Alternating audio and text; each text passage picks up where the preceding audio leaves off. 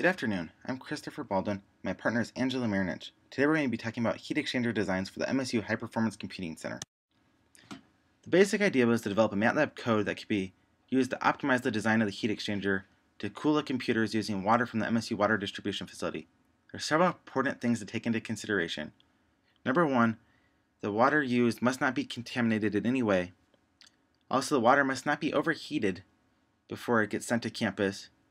The limited space for the heat exchanger must be used efficiently so that proper cooling is obtained. Off-the-shelf components should be used wherever possible to reduce manufacturing costs, and the NTU effectiveness method should be used to evaluate the best design. There are three main design parameters, including exchanger material, working fluid, and cleaning aspects. Our exchanger material was copper because it's very conductive, resistant to corrosion, and very durable. Our hot working fluid was distilled water because it's a very high specific heat, less corrosion than many other coolants, a low fouling factor, and it's not sensitive to any of the temperatures that are seen in the system.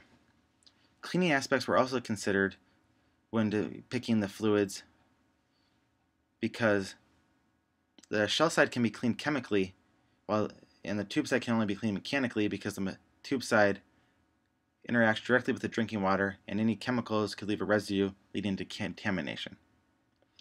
While the shell side can be cleaned chemically because there's no direct interface with the drinking water. A MATLAB script was developed to create a mathematical model of a shell and tube heat exchanger. First, the mass flow rate of each stream was determined using the 1 megawatt cooling requirement and inlet and outlet temperatures. The optimal geometry parameters were found using iterative MATLAB for loops, and the parameters with maximum efficiency and minimum pressure drop in both streams were chosen for the design. The effectiveness was found by using the effectiveness NTU method, where NTU is the number of transfer units.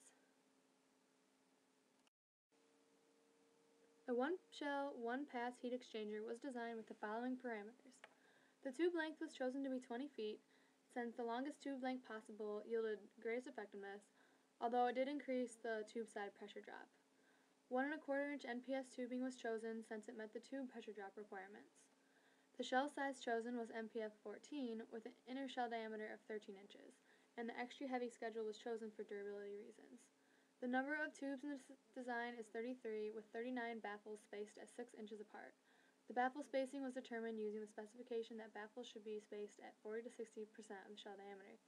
The effectiveness of this heat exchanger is 0.52, and the pressure drop for each stream stayed below 1 atmosphere. A possible supplier identified is the German heat exchanger supplier Funke.